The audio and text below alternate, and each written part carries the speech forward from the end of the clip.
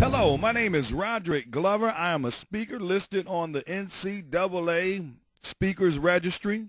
Yes, I'm motivated and ready to come speak to your college athletes with the Art of Loving seminar as well as interactive drama and teach the college athletes how to get to that next level, how to be a great person as well as athlete and teammate by overcoming strongholds, negative strongholds from the past and changing negative behaviors into positive life lessons. So let's see what people are saying about this workshop. I thought it was fantastic. He put more into 2 hours than I've gotten out of sessions that were 2 weeks. His honesty, his integrity shone through. Information is power, and that really came across for me to project to our children, to other adults, a lot of things that I never knew, and I'm 50 years old. And I would highly recommend this to any parent, any... loving ourselves, about just taking our lives to the next level. It's not just a lesson that we need as adults, but something that we absolutely need to spread the word to our children. We forget these things sometimes with our children and take them for granted. But this is information they need. Because it's going to transform your life, it's going to educate you, and you're going to see things in a different way. But it's been a life-changing event. Went inside of me to see what I need to fix in order to save the youth. Jeremy Perry, quarterback, Tennessee State University. I really think that it helped me to really put a hand on those things that helped me to be a leader, not only in our community, but, with our family as well. I really learned a lot, and, by writing down some tangible things and some tangible goals, I think that I kind of even know more about myself and what I want in a relationship and what I don't want in a relationship. Davis. I played football here at Tennessee State University, and when I got out of the Art of Loving with Mr. Glover, it taught me a lot about loving myself before I'm able to anybody else. It taught me it's more than life. It's more than life than just having sex, going out partying, drinking, and all that stuff like that. And it really helped me with finding myself and trying to make a change for myself and for the better. Tennessee State, and partaking in this program and learning about loving yourself is it's a great feeling, and I plan on passing this on to many generation of men, as well as my own brother, which is 13. I mean, I have to teach him myself, and that I'll pass this down from generation to generation. See, what we're dealing in life is with the negative and the positive. The negative comes to kill, steal, and destroy your dreams. To rip your self-esteem down so low, you start to believe, I can't do this no more, man. When you deal with addictions, addictions come in and they take over your life. The negative is very addictive. Sex is very addictive. I always say is do it. Men always told us, you want to be a man, you better have sex. That's what they told us. They gave us a lie, man. It's your hand, man. Johnny, what you talking about? What they done told you? I need 3 people and change this world, because he's seen all this stuff happen in his life. And he said, I want to make a change. Well, the flesh. The flesh always want to go with the flow.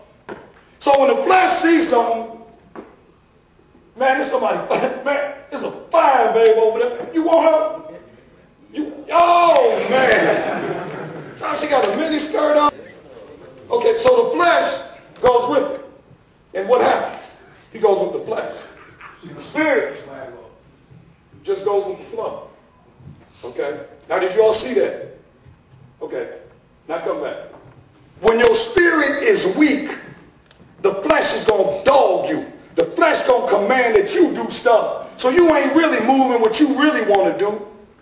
You going on what the flesh wants. You going on with the lies people gave you. The lies people told you. You trying to search it and find it, man. They said it was love if you could find it. But you looking for it. That's what, hey man, I found out a lot of people just looking to be loved. That's all. In all the wrong places. So when the spirit gets strong enough, the spirit got to pray. The spirit got to meditate. The spirit got to say positive stuff to itself to get strong. You got to work on your spirit. Some of us real buff and strong, but our spirit is so weak, man. People are dominating us.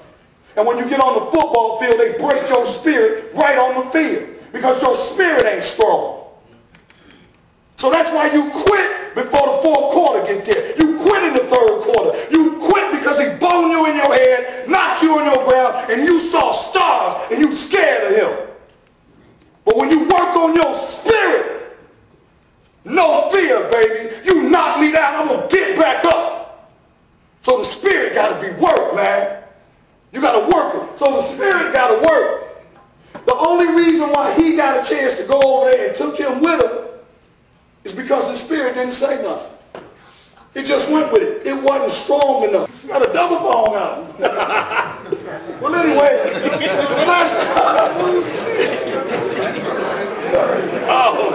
but anyway, she want to go. Your flesh is up here. You just can't stay back. You better get aggressive. You see what I'm saying? So you do what? You pull him back and he pull back. But if you notice, the first time his flesh went over there, he just watched it go. Give them a hand, y'all. Did y'all get that scenario? Give them a hand. Thanks. Working on the inner you so you can get to the next. Tired of being tired to break the generational curse that's in our lives, in our families. So I heard a guy, he came to talk just like we talking. And I came in the room. And when I heard him speak, man, he was talking about me.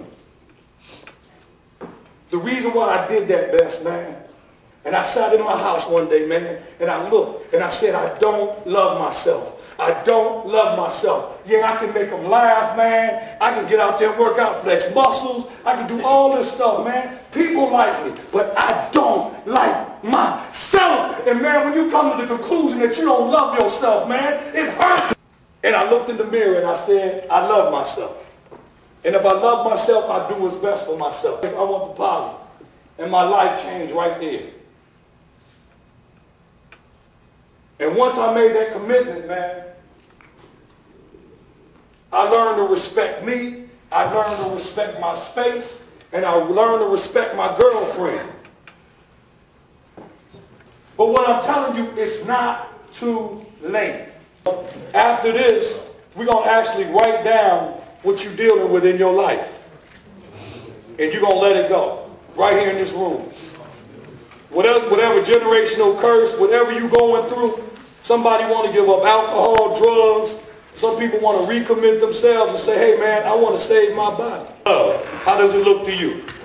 Is it respect? What do you want out of a relationship? What do you expect for people to know they love you? Just write it down. I must do better than yesterday. For yesterday is gone, and today is all I have.